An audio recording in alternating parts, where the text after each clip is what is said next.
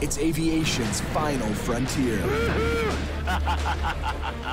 Cowboy pilots who deliver small, used aircraft. Battery dead.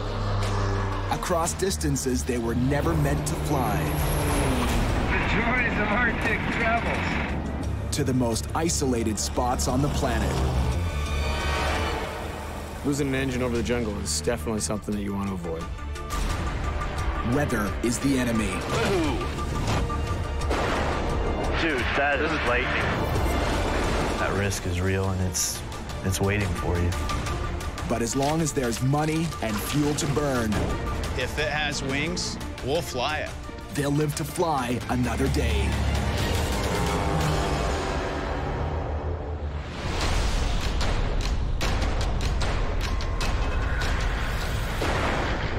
Dude, lightning. You see that? Yeah. 12,000 feet over Africa, Randy McGehee and Dave Matheson are caught in a heavy storm. And their twin-engine Dornier is low on fuel. Dude, we're in all sorts of trouble right now, man. I mean, wicked returns. I'm just punching us through it right now. They started in Yellowknife, Canada. 8 fuel stops and 13,000 kilometers later, they're on the last leg of their mission, to deliver the Dornier to the United Nations in South Sudan.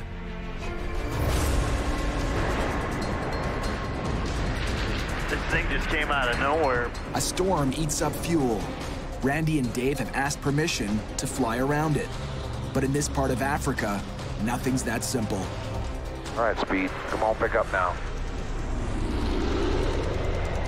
You know, man, storms in Africa are legendary, and this one doesn't look good.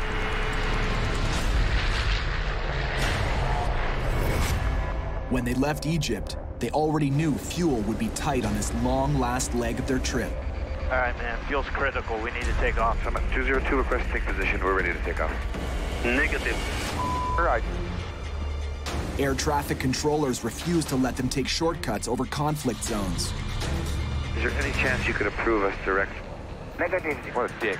I say again, we will be fuel critical. It is imperative we get a straighter line than this. That means go ask your boss, diphead. I can't give you permission. With less than an hour worth of fuel to spare, they push on through. I've had to go pretty far off course. Actually, it's settling down better than I thought now, but the radar looks bad. You'll get some more bumps coming up here, but it won't be nothing crazy. Well, look at this, man. Now we're getting back on course here. The storm blew out of nowhere. Now, just as suddenly, it's dying down. It's gonna be awesome, man. We're gonna land in Juba, the newest country in the world after coming from the Arctic. That's pretty cool, man. Totally. 6 years of work to get this thing to Juba. The Dornier 228 is a heavy hauler that can land on the worst African dirt airstrips. I'll be excited once we get there.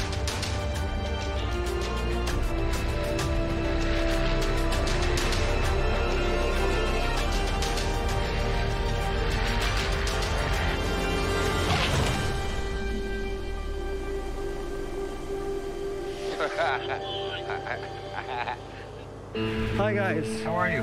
Welcome to Juba, South Sudan. Thank you. This is Carlos. Hello, Carlos, Randy. Nice to meet you. Work especially with him and his people. The plane will join the fleet of the United Nations World Food Program, transporting aid workers and supplies all over South Sudan. This flight was like none other that I've ever done because I honestly believe this airplane being here is going to save people's lives, and it's going to help people and make their country better and make their lives better. And it meant something to me to be a part of that. Randy and Dave's job is done. For the Dornier, the real work now begins, helping the world's newest country get on its feet.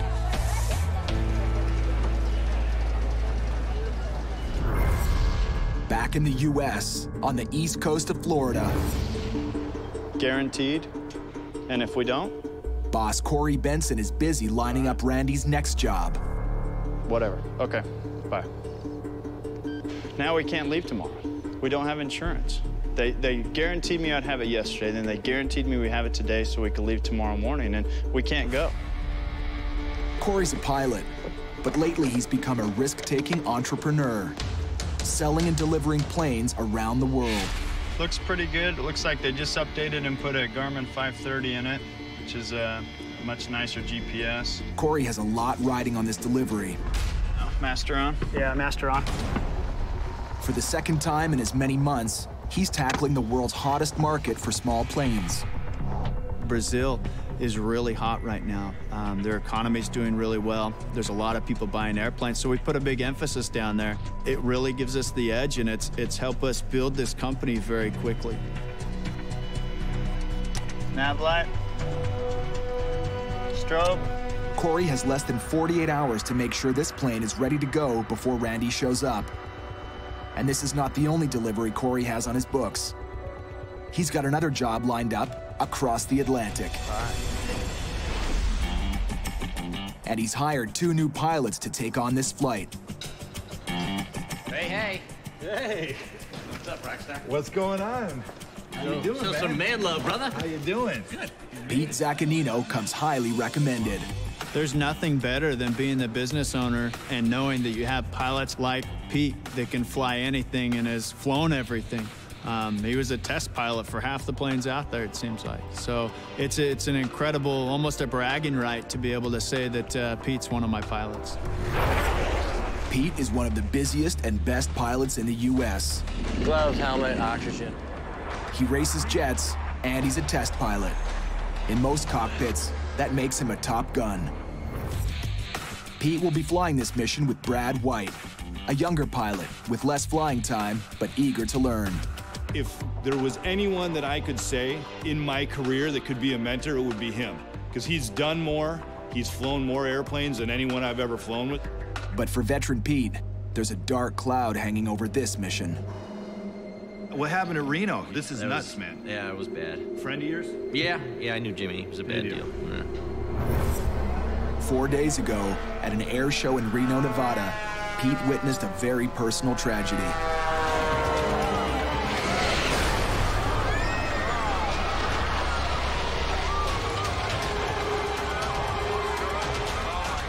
One of his friends crashed his plane into the stands, killing himself and 10 spectators.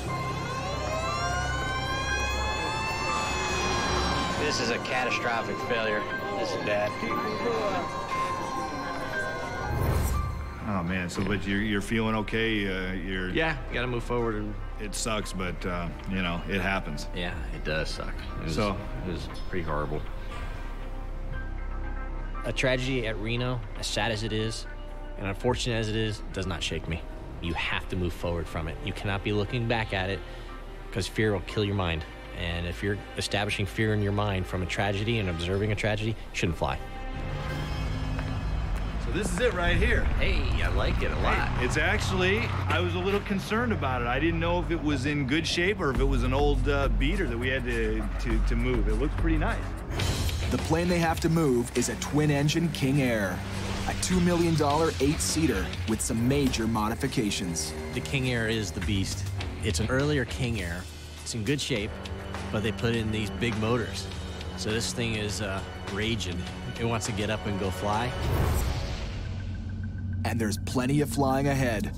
7,500 kilometers from the UK to Iceland and Greenland, on to Canada, and finally south to Quincy, Illinois, 4 days from now.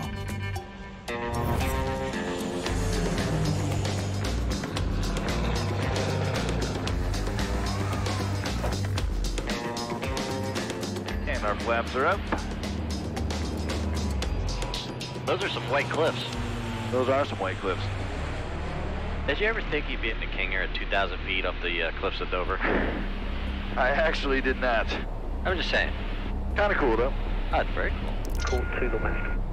But the sightseeing is cut short when Pete notices something wrong. Right fuel gauge is not reducing. Okay. This one's dropped down, you know, where it's at. This one doesn't move. One of the plane's fuel gauges is still showing a full tank, but they've already been flying for half an hour. But think we're going to cut our flight short. That is a good call. King Air 78 Quebec Romeo, roger. We're going to start our turnaround and return to shore. A faulty fuel gauge is bad enough, but Pete knows it could be a sign of a more serious problem.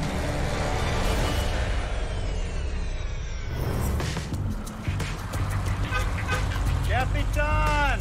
Cory B. Nice ride. In Florida, a tired but upbeat Randy McGehee shows up for his new mission. How we doing? How's it going, man? Good. It's hot. Cory Bengtzen gave Randy short notice on this delivery job. So how you doing, Randy? I know you had a long all-nighter to get here. Man, I haven't slept much. I haven't eaten for like 16 hours, but I'll be all right. I owe a lot of the success of my business to Randy. He really helped me get this company off the ground and delivering these planes. There's no way I could have delivered some of these planes without him. Plane looks good. It's just been this insurance nightmare. For the last week, it's been complete bull, but we finally have it settled, so we're ready to go. There she is. As Cory's designated expert pilot, Randy's job is to get the plane and its crew to their destination, alive. My part of that process is to move this airplane and make sure the airplane gets there safely. If we don't deliver the plane, we didn't do our job either. The plane is a 1991 Beechcraft Bonanza, a high-performance aircraft with a deadly reputation for killing inexperienced pilots. These are the doctor killers, huh? That won't be a problem for us because I barely made it out of high school, man, so.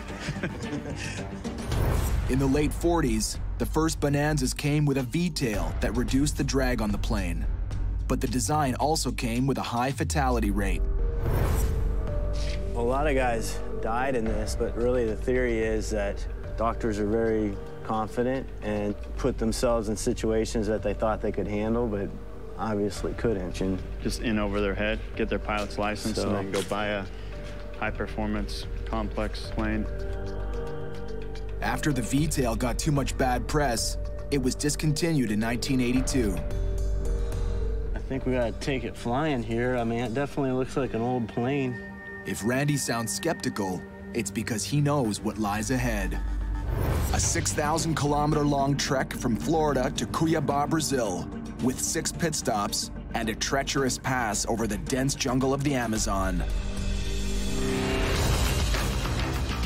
The only way to find out if this Bonanza is up for it is to get it off the ground. Clear. Clear.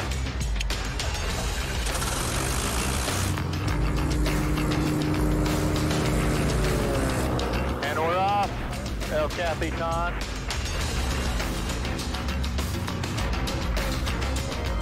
All right, Cory, everything looks coupled up pretty good there. You're coming up. That gear's not. I didn't hear the gear, did you? That's not coming up. The gear's not coming up. We got a gear problem. The landing gear should retract into the belly of the plane, but it won't budge. Is it stuck down? That doesn't make any sense. Rather it be stuck down than up, but this isn't good. Jammed landing gear is especially bad right now. Cory doesn't have time for repairs. The insurance issues already have him behind schedule. Dude, this is ridiculous. After all the other delays, we cannot have another delay. If this landing gear is a problem, I'm gonna be pissed. Hey man, I don't even want to hear about it right now. We gotta fix this problem and get it on the ground safely, and then we'll worry about the rest. So just drop it. Dude. This isn't the first time Cory and Randy have butted heads over their competing agendas. We need to get going, though. We have to get it there tonight. If Randy thinks Cory is putting his deadlines ahead of crew safety, we don't have to do anything. He doesn't hesitate to pull rank on the boss. If it gets too late, we'll just have to stay.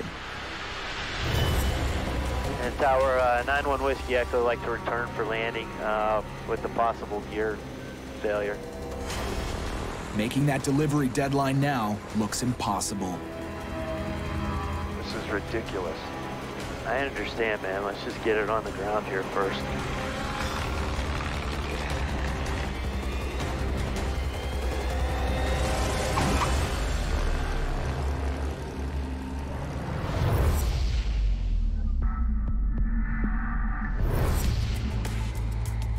High over the cliffs of Dover, Pete and Brad are test flying the King Air, a souped-up plane they call the Beast.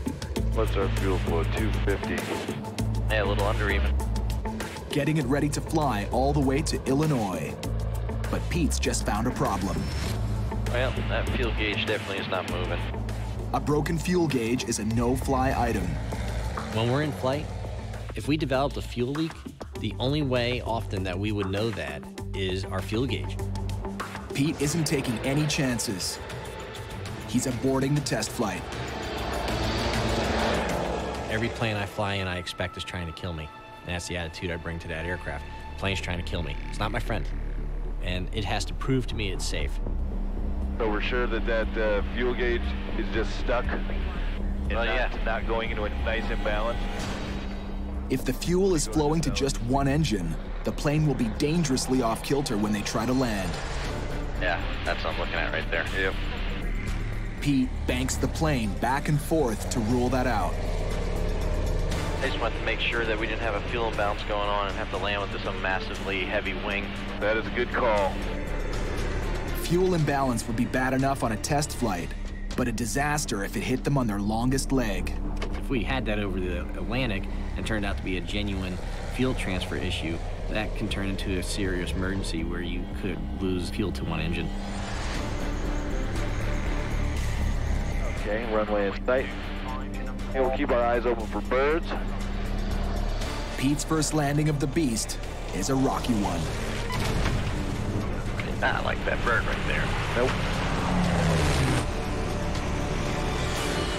He and Brad have a long list for the mechanics. Gear doors on the left side, the co-pilot's audio is poor, and the right fuel gauge is sticking at 685 pounds. And also, it was a crappy landing. The Beast handles a little bit differently than other King Airs because of the modifications. It's got bigger propellers up front, and that changes how it lands. It has a different feel to it. So I got a leash on it right now, but it still bites at my leg every now and then. Malcolm, what do you think for all those items to be up and running, ready to go? Well, we'll take a look at the fuel system straight away. Okay. The plugs, the socket's not going to be a problem. That's probably a connection there. We'll take a look now. Okay. And then Great. come up with a plan. Okay. Yeah. That sounds Great. good. The Beast will be a full day in the shop, a delay that won't sit too well with boss Cory Bengtzen. I can't stress enough, guys, the urgency to get this plane to the new owner. He is needing this airplane extremely quickly for his business. Yeah, that's a Roger. I guess it's time to fly. Get that plane fixed. Let's get in the air. Roger that.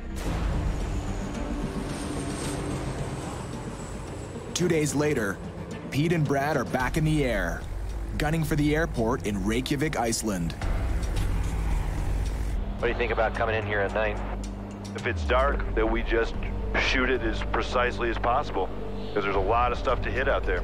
Yeah, we have a lot of obstacles. We have mountains, volcanoes, and I'm tired. Since leaving the UK, they've logged about 1,100 kilometers in the King Air. The plane is performing well, but Pete still doesn't trust it enough to land after dark. When I don't know a plane, I don't trust it, and I tend to avoid night flying in that airplane until it proves to be a safe and reliable aircraft.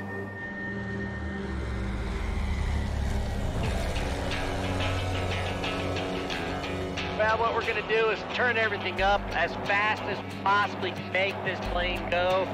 Even 5 minutes faster to get there is going to help, and hopefully not land in the dark. Not the landing, it's all the obstacles and mountainous terrain. Pete opens up the throttle, pushing the King Air up to top speed. So he just gave us right there 2 knots by pushing the prop levers up to red line, and we're just coming up with ideas on what we can do to get there as fast as we can.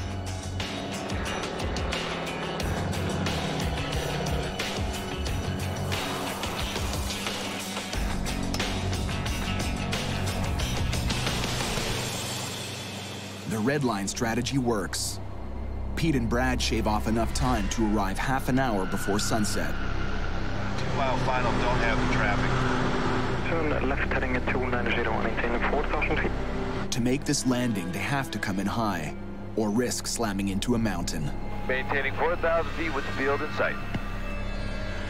Check your altimeter setting at minus showing at 3,000 feet. Oh, we totally blew that. They're 1,000 feet lower than they thought. Too close to the ground. How many times do we brief that? That's what fatigue does to you. They've set their altimeter wrong. If it were dark, After sundown, this simple mistake could have killed them both.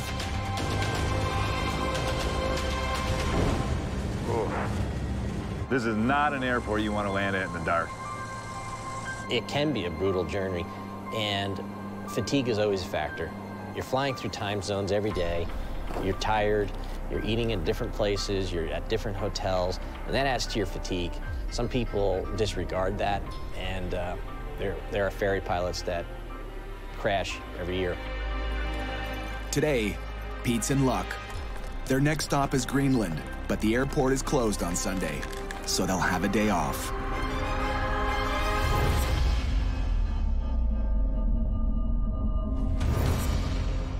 Almost 6,000 kilometers southwest, in Florida, Randy's worried that the plane he and Cory are flying to Brazil might have a serious problem. There we go.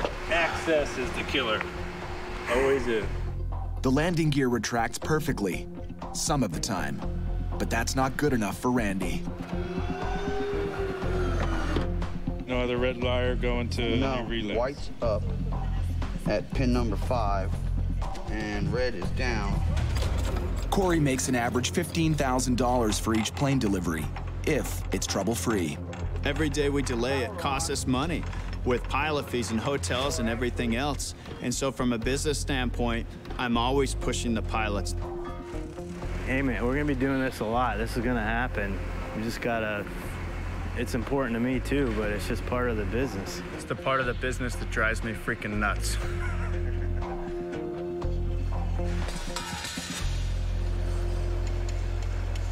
Everything works like it's supposed to. So, you know, if we can't find the problem to duplicate it, we can't fix it. You know, that's simple as that. You can't fix something that's not broke. As far as Cory is concerned, if the landing gear won't retract now and then, he's willing to fly with the wheels down. But Randy would rather have all systems working perfectly. Hey fellas, what do we got? I mean, it didn't work, and then yeah, it worked a bunch of times, and then it didn't work, and then it worked a bunch of times, and then last time it didn't work, and it just... What I'm saying though is as mechanics, if the system is working, I can't find the problem. You know, we're gonna be launching into the Caribbean, and if it happens again, and we don't have real mechanics around, I mean, then we're, you know what I mean? Start changing switches. I mean, I don't know. I mean, that's gonna be Chuck's call. I mean, you know, what are you gonna replace? 1, 2, 3, 4, 5 switches, 2 relays. You're talking thousands of dollars. Replacing all the switches because they can't find the bad one is an expensive call that no one wants to make. The gear is working, but not at the level that it should be working at. We can fly the airplane as is, but we have to know that the system is a little quirky and it's not working, in my mind, entirely correctly. Randy finally gives in. If the landing gear won't retract, the bottom line is the plane can still fly and land. So they're finally off to Brazil. Goodbye, Florida.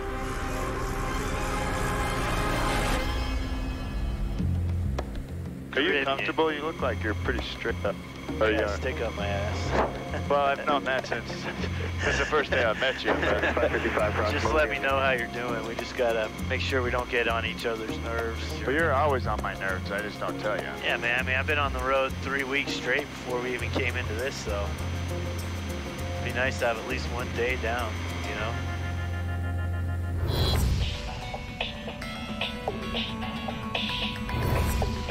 Far up in chilly Reykjavik, Pete and Brad are supposed to be taking the day off.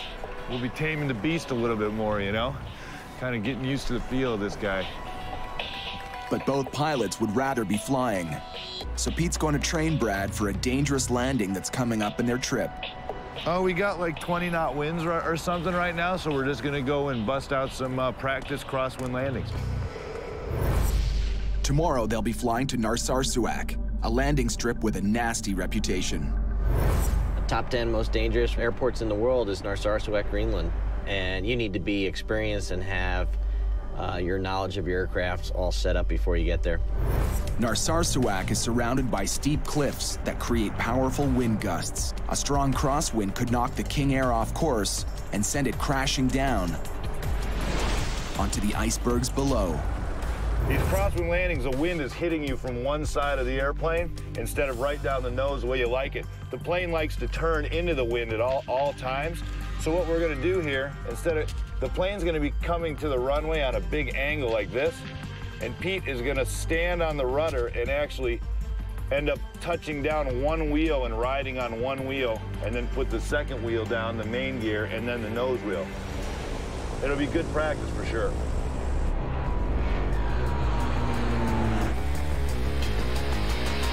Okay, I'm gonna get your lights here for you, big dog. Thank you. Full flaps. Full flaps, speed check selected, moving.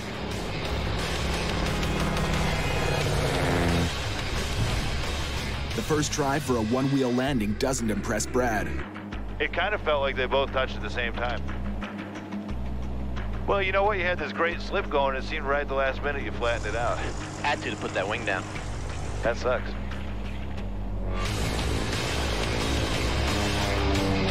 All right, really roll her on one, baby. Pete blows the next one. It won't do it, dude. Nope. Not moving.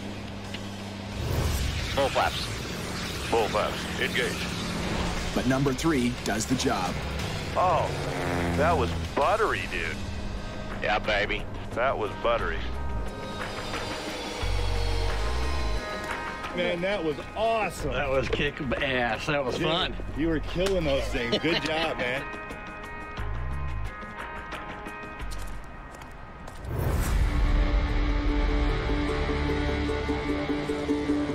Today, Brad and Pete head for Greenland, where they'll put yesterday's flying practice to the test. Hey, Pete, so I'm just reviewing some terrain charts here. They're 30 minutes from Narsarsuaq Airport, one of the most dangerous landings in the world, and Brad's got the controls. Could you give me a little rundown of what we might see? Yeah, we got an 8,000-foot glacier that we have to contend with, so we can't just descend down. Okay. Number 2, the airport is in between mountains. It's in a fjord, okay? So we can't just set up nice and gradual for it. It's a steep approach. It has its terrain on left, right, and behind you and in front of you. So it's rather intense, even if the weather's good. Also, there's icebergs right at the edge of the runway. All right. Pete's got a lot more experience with Narsarsuaq than myself. I'm familiar with mountain flying and treacherous winds and all that from my flying in Alaska, but the actual airport itself, they're all different. Doesn't matter where you've been, it's where you're going. So we're going to be coming from up over here, descending down through all that crap, then having to go out over the water. Correct. And then there's icebergs in the way. Wow, we got our hands full for sure. For Brad, this is a rare chance to tackle the notorious airport, but he's glad to have Pete standing by for backup. Let's hit it. All righty. Let's get down there and have a good look at these glaciers. I want you to see how bad it is. This place is nuts. Look how many fjords you have, and you miss one, you pick the wrong one, you're dead. Yeah, this is crazy. Right now, they're headed toward what could be a layer of severe turbulence. On this arrival, we've got 20-knot winds. In that fjord, this is not a flying hippo, by the way. In that fjord, it can get really aggressive with the turbulence and wind shear. I figured as much. Oh. There you go right there. It's on cue. As we go floating out of our seats. Woohoo! Ooh, slowing down. 8 minutes from the runway, turbulence rocks the King Air. Brad slows the plane and pulls the nose up to reduce stress on the wings. Go ahead and pitch this beauty up. Yep, I got it. Thank you, sir. And right on cue. That was unbelievable. When turbulence hits like that, the first thing that comes into my mind is the wings coming off. There's design speeds because the planes can only handle so much abuse. And just when things couldn't get any worse, We just get a master warning for hydraulic fluid low. hydraulic fluid low. Might have a gear issue here, unfortunately. That's just great. That's terrific. if ever they needed their landing gear to work. You know what, why don't we drop the gear now? Make sure we don't have a problem when we're on Friday. Right. Gear selected down. It's moving. We got a green on the nose. And left and right. We got 3 green and no red. Okay, cool. Well, that's sorted. The gear problem has disappeared. November 78, Quebec Romeo, turning final runway 07. But ahead, more to deal with. Got a long runway. It's windy and it's going to have wind shear. Yep. So, what are you thinking for speed? There's some big flipping icebergs out there. Holy smokes. 500. All right, let's go final flaps, please. Final flap selected. Speed is good. With a cool head and a steady hand, Brad conquers Narsarsuaq. Welcome to Greenland. Here we are. They've now completed 3 legs of their mission. Only 4 more to go.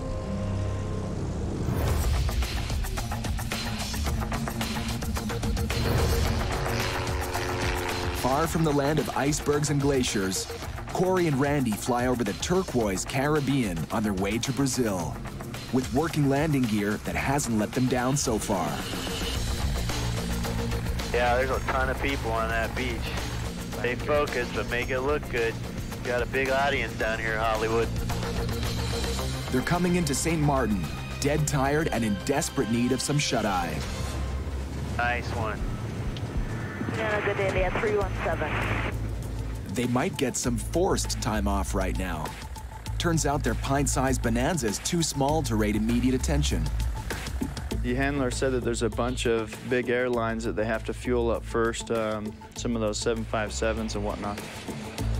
It's a problem ferry pilots know all too well.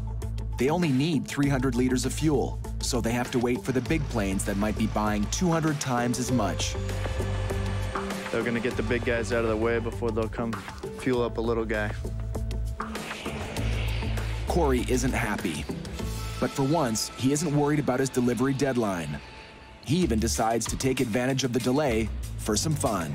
This airport's very well known because everybody can stand right up on that fence and there's a huge planes that come in and land right on top of them. So it's gonna be fun to see. I've seen it on YouTube and the internet a bunch. I've never seen it in person.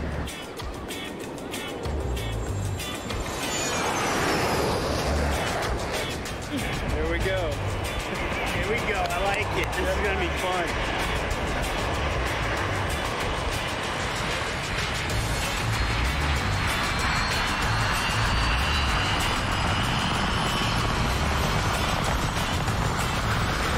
We're at work right now. We're working. Cory and Randy have had a few high-tension moments on this trip, but by now, they've put it all behind them. And that's a good thing, because they're gonna need all the good vibes they can get for the next leg of this journey.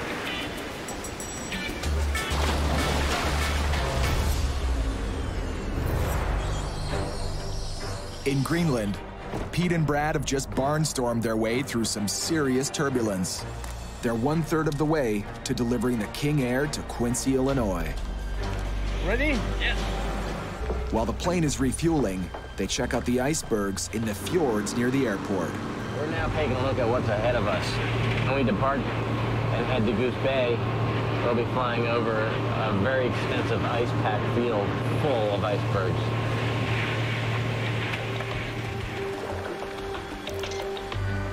Holy smokers! Imagine having to land the airplane in that and not only survive the crash, but then you got all that to deal with.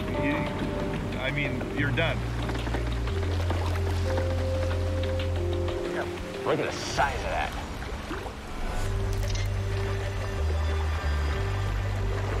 Being in Greenland reminds me a lot of Alaska, and I actually consider Alaska to be my home. With the mountains and with the glaciers, the animals, I actually got really homesick. Brad was a medevac pilot in Alaska. Now he flies as a contract pilot in Afghanistan when he's not ferry flying. He spends about 8 months a year in the air. Being a pilot is definitely difficult on home and family life. You're traveling all the time, and you lose a lot of friends and you miss a lot of good times with family. Let's roll.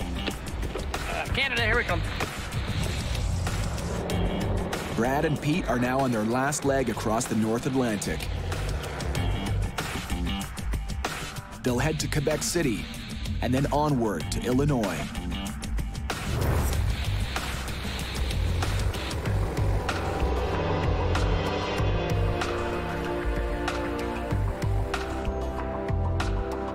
You're writing notes and I'm cruising through a fjord. Yep. Are you kidding me? Is this boring? Brad's like, yeah, that's great. Look at the mountain.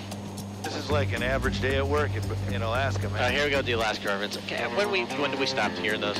Do I go back in Iraq for on and on? But we're not flying in Iraq. We're not in Alaska right now. I know, but it looks exactly the same. Minus the animals. It's a neat place. It's special. It is special. You're special. Oh, for the love of Moses.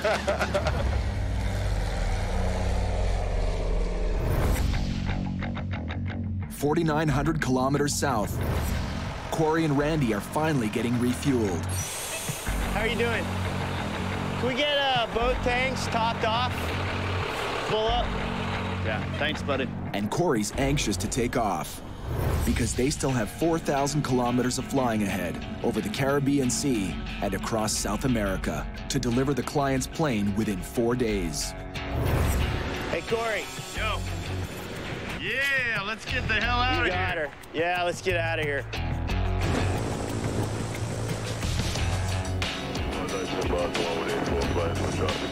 Cory's business has really taken off in the past 2 months. Bye-bye, St. Martin. We'll miss you. But the schedule's been a killer. We've got 310 nautical miles to go.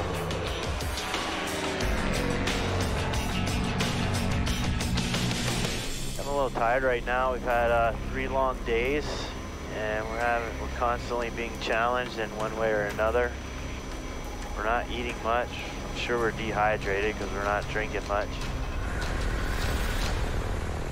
We put in a lot of hours in the cockpit every day. We don't get a lot of sleep. We're jumping time zones. Our body's always trying to catch up, but yet the type of flying we do requires the most concentration because something always goes wrong.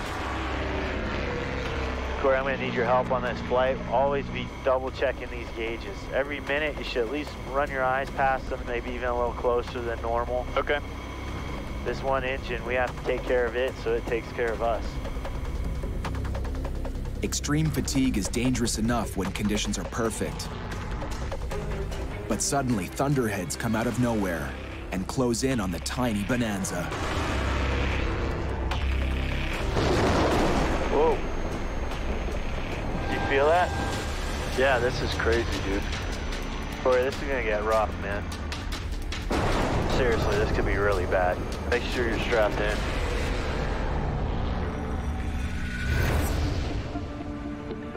Up north in Quebec City, 78 Quebec Romeo. Pete and Brad are just landing. Like butter. Hey, how's it going? Good.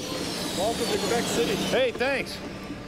Back in cell phone range, Brad makes a call. We're ferrying this plane from England, and it turns out we're landing in Quincy, Illinois. He hasn't seen his mother in over a year. This may be his big chance. And I looked at the map, it's like 300 miles away, and I was wondering if there's any chance you could get down there. I never get to see my mom. She's living in Chicago, and we were taking this plane to Quincy, Illinois. I think it's about 300 miles, and I'm just kind of wondering if there's any way I can see her. You know, I'm getting a free ride there, so. But a severe weather system moving across the Midwest might put these plans on hold. We're up here. We got to roll all the way down here through all of this crap. 3 lows. This could be a real problem. This type of weather can be fatal. Yeah, this can take wings off. We need to get moving, like ASAP. Vámonos. Europe. Right away, they see that this has the makings of a major storm system directly in their path. That's a massive cloud in front of us. Yes, it is. We will not be going through that. I am going to request a heading. November 8 Quebec Romeo, I'll have on course for you in about 7 or 8 miles once I get you past 3 scattered areas of heavy precipitation. Yeah, we're just going to talk to you about that. We're looking at it. It's quite significant. You can see all this red here. Obviously, red is not a good thing. It's painting the heaviest precipitation, and heavy precip comes out of thunderstorms. Air traffic control comes through, guiding them right around the thunderstorms to calm skies. There's the airport, I'm pretty sure. Airport's in sight. Now, they're closing in on the finish line. Quincy traffic to King Air, short final. This is low approach only 3-1. Okay, dude, 140 knots. 200 feet. Roger. Miles northwest, inbound for left downwind, 3-1 Quincy. Guess what? We're in Quincy. There she is, taking photos. Brad rolls the King Air to a stop. And here's his welcoming committee. Hey, we made it. We finally made it. How's it going? It felt awesome to see my mom. I mean, I haven't seen her forever. Yeah. Hey, Mom, this is Pete. Hi. My partner in crime. This is an absolutely gorgeous plane. It has to be fun to fly. We had fun. I think we made friends with it. Yep. Pete actually nicknamed it the Beast. And we had to tame the Beast. Are you going to miss her? I think I am going to miss the Beast. Really? Yeah, it was a fun ride. It's always a fun ride, you know, and I'm going to shed a tear tonight when I see her in the rearview mirror. I'll tell you, it's worth a 300-mile drive. Yeah, how for about as infrequently as we get together. The King Air is finally home. After a tough 7,600-kilometer flight across one of the most challenging routes in the world. We're done here, and then we're off to the next flight. What that is, we don't know yet. It could be South America, it could be Russia, it could be China. Each one has new challenges. That's part of the excitement.